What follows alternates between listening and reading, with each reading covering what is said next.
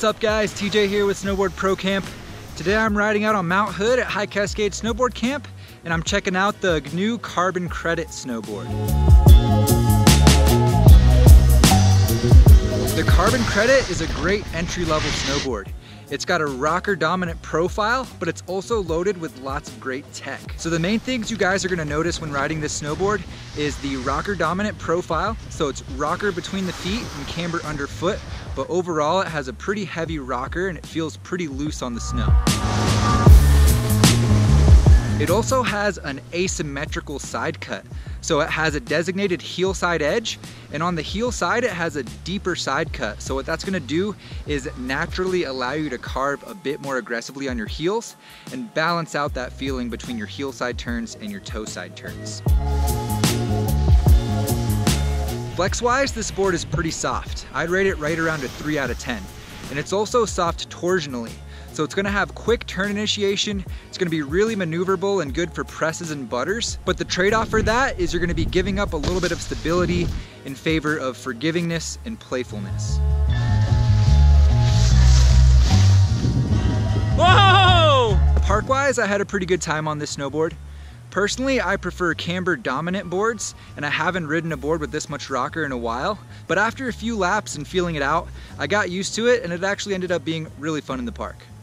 A couple notes for park riding. It does have a pretty heavy rocker between the feet, so if you're sliding sideways on a rail, you really want to make sure you're locked in between the feet. Otherwise, it's going to just push you onto the tip, and that soft flex is going to flex out and you're going to slide off the rail. I will say that rocker profile really does come in handy when you're trying to do presses and butters. The bend of the board does half the work for you, and the soft flex allows you to really get some nice tall presses without much effort. So if you like the look of butters and presses and you want to get into those types of tricks, this is going to be a great board to make that happen for you.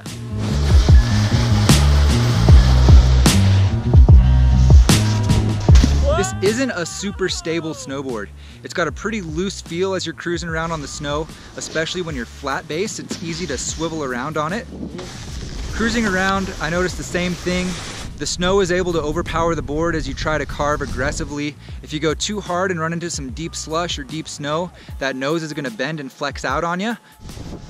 But one good thing that comes out of that is some nice dampening. So if you're going over choppy terrain, the board's gonna absorb a lot of that and it's not gonna send every shock up into your knees and body.